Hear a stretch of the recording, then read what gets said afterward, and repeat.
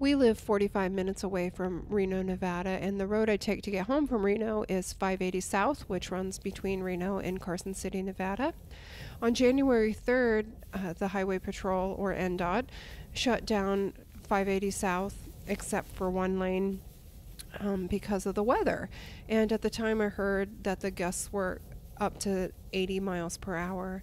But I sat on the road from 3:15 p.m. until I want to say 7:09 p.m. when I was finally allowed to cross in a single file lane of cars. And the road is 6 miles, and it took about 40 minutes to cross, and that was because the wind gusts were so severe, and by the time I crossed, my car was covered in ice. And shortly after I crossed over, the road was shut down completely until the next morning. But this is just a video of portions of the Highway 580 that I tried to cross, and I haven't done anything with this video. The timing is exactly how it was. I drove at about probably 10 miles per hour, and the wind gusts I had read were up to 80 miles per hour. But this is Washoe Valley between Reno and Carson City.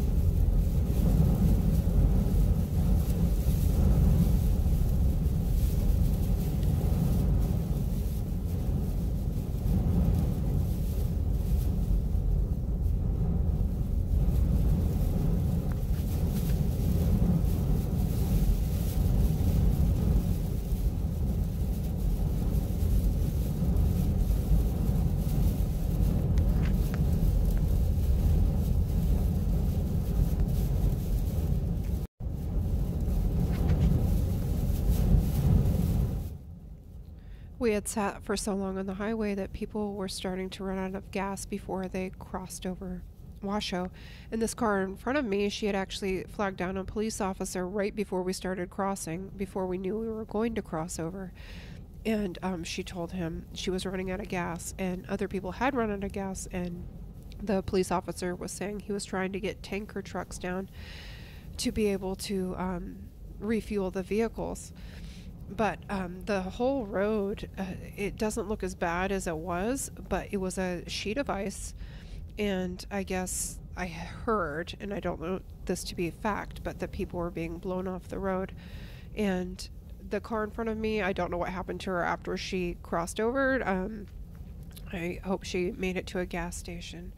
But it was the most bizarre thing I'd ever sat through, waiting to cross over this highway, and then crossing over was definitely experience. If I hadn't been able to see the headlights in front of me, it would have been a pure whiteout.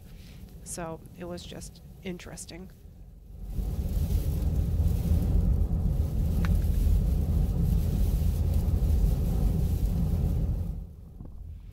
The whole reason for the shutdown was to keep people from either lane running into each other if they were blown off the road.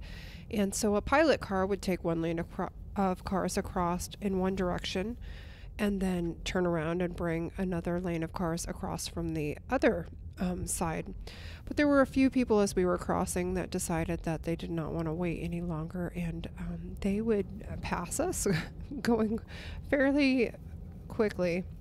So this car and two other trucks passed us while they were supposed to be in the single lane with us.